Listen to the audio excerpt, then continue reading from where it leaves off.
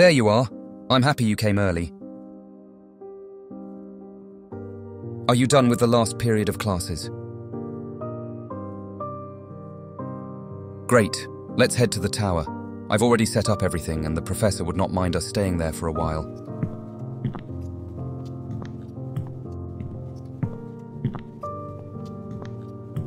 What's troubling you with the subject?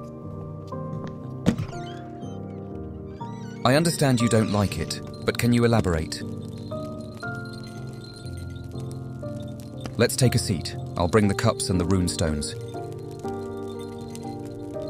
Indeed, you can use many methods to foresee the future. I'm not very fond of cartomancy.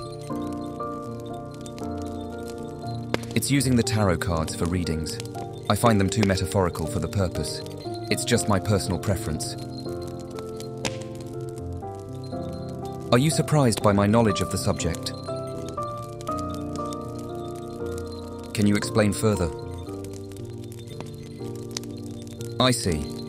I may come up as a quiet, logical person, which I am. However, that doesn't equal a lack of interest in those arts that require innate ability. Yes, but doesn't all require some ability at all? Would you prefer to start with the leaves or the runes? I hope you don't mind, but I'll still offer you a cup of tea. Here, you can practice with my own set of runes. I don't mind. Lay them in the pattern you have in the book, one by one. Don't worry about feeling overwhelmed at first. You'll find yourself knowing the meaning of the symbols in a heartbeat. No, don't be mean to yourself.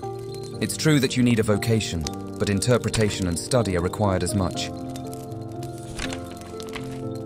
You may find it surprising, but I do practice it outside of school grounds.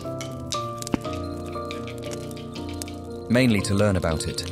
Sometimes I can use some help with knowing the answer to specific problems. That's a very straightforward question. I'll be honest with you then, if you promise to keep it to yourself. I am an only child. My mother died when I was really young. I can barely remember her. Indeed, my father was the one who raised me all along. And as you may know, our family, like many other pure-blood families, sometimes do take paths not exactly everyone wants to follow. Let's just say that I did use my runes for it, and it seems that he's involved in a dark path.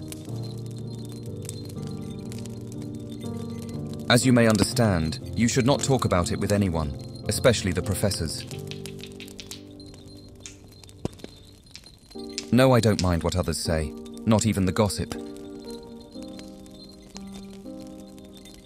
Because I feel I can trust you. No, it's not exactly something I've been trying to get a reading of. It's more about a feeling.